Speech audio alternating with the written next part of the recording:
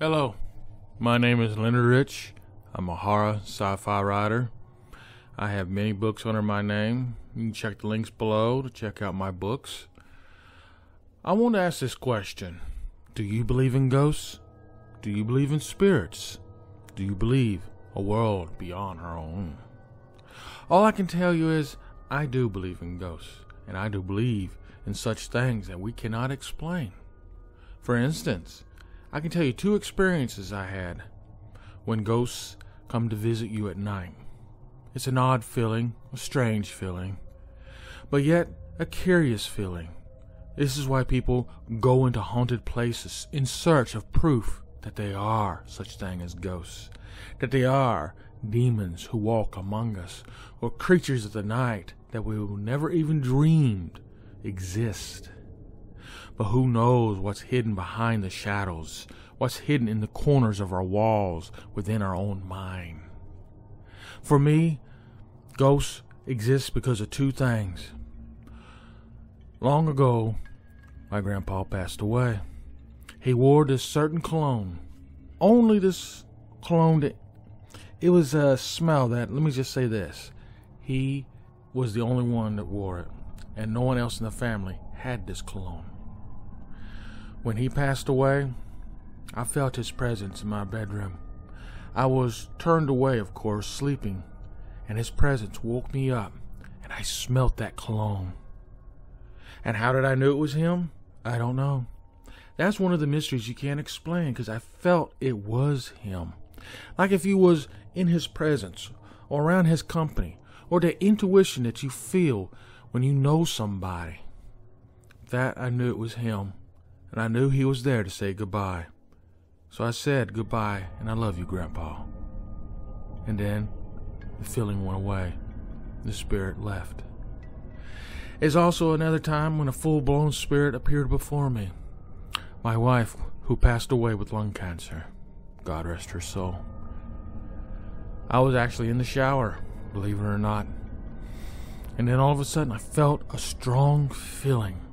A strong emotion that someone was just outside of the shower curtain. Of course, I turned the water off and opened the curtain. I didn't see nothing. I could not see nothing, but yet I could feel her there. She was there to say goodbye to me and my son and move on, who knows where. Some say to heaven, some say to hell, or to oblivion. Who knows? But I do know, I feel that there is a spirit world out there, a crossover in time and space. These 2 encounters, they opened my eyes to a whole new world of horror and science fiction. The horror, well, it was scary for me. Not with my grandpa, maybe because I was laying in bed, had my head turned away, didn't see nothing. Didn't want to go look either. I stayed there until he was gone. But when my wife appeared to me, I didn't see her. I could only feel her, and it was a very, very strong presence. She was fully there. It took her days to reach back home.